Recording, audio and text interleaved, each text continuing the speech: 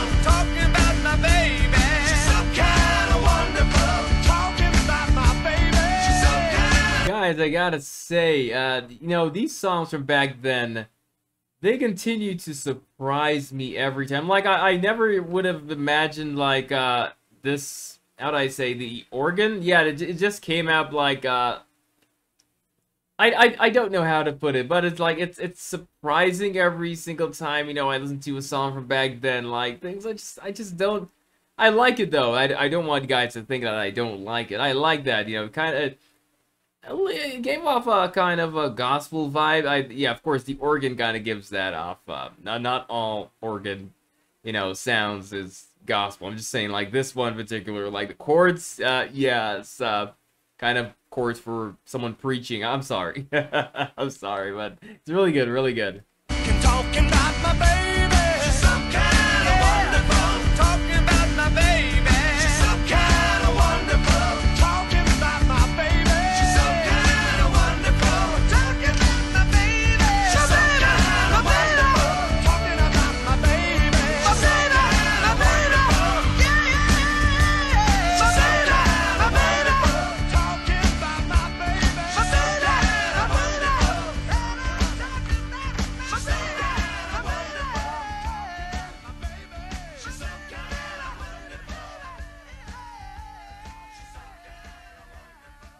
Very good song, and apparently is there more? No, I think it just fades out. Yeah, the song's like, oh, okay, I understand. That's it, that's it. Ladies and gentlemen, what a very interesting song. This is not my first Grand Funk Railroad. Did I say this correct? Let me. Sorry. It's just like you know, when I do CCR. You guys know what CCR is. I just did a song Lodi, so you can check that out. So yeah, so just when I have to pronounce, like I have to be very careful, you know. But hey, this is a great song, great song to, how did I say this? Make women feel like, you know, really special and like the good kind of special, not the bad special that we have today. Guys, we are today we are lapsing in everything.